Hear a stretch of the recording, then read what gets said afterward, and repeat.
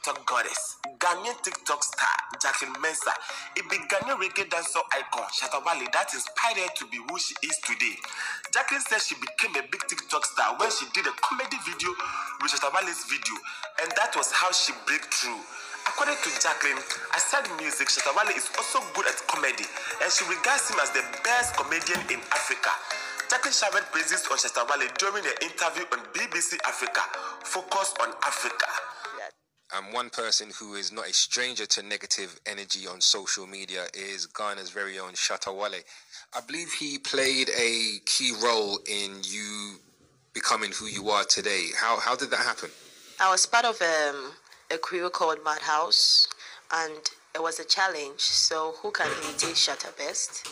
And a few of us did it, and mine ended up going viral because of my expression. He was complaining about people making money and then forgetting their friends and all of that. So he ended up saying those people are called Lasso. I looked so much like Shatta Wale in the video. Yeah, so I think that was my breakthrough video. Can you do the impersonation of Shatta for the BBC Focus on Africa audience?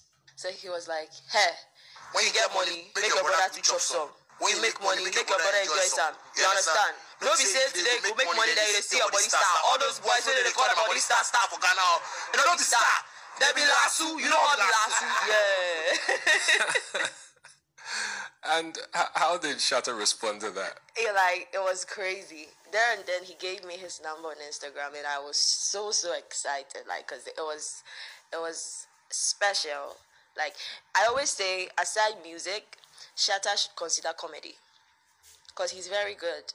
I take inspiration from him. Yeah, even though not everybody loves what he does, but trust me, the best comedian I know in Africa is Shatta Wale. It's awesome that you can get the support of one of the most prominent personalities in Ghana and indeed across Africa. And yeah, that's how Jacqueline showed gratitude to the Africa Dancer King on BBC. Yo, this